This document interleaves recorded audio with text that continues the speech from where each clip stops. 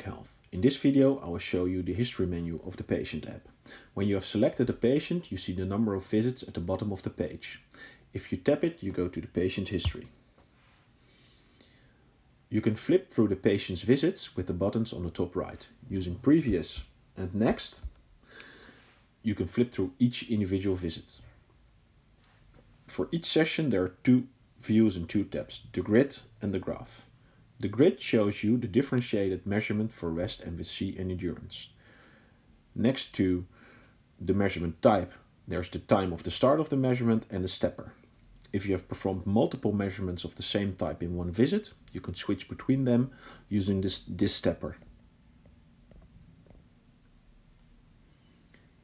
Individual MVC and endurance contraction can also be assessed by flipping through them using the arrows for left and right. Below the grid of each type, details are displayed. For rest, this is location, duration and average. For MVC and endurance, this is location, number of contractions, active and rest time, average and peak EMG, and on and offset. Also, you can switch between absolute and reference comparison mode by clicking the switch button next to each grid. The stimulation data is shown on the bottom of the page. You see the stimulation preset name, the duration, current, location, configuration, phase duration, and pulse frequency. Also, multiple stimulation sessions per visit can be saved. Notes can be added to the history screen per treatment day. Tap in the note section, a keyboard will appear and you can type your notes.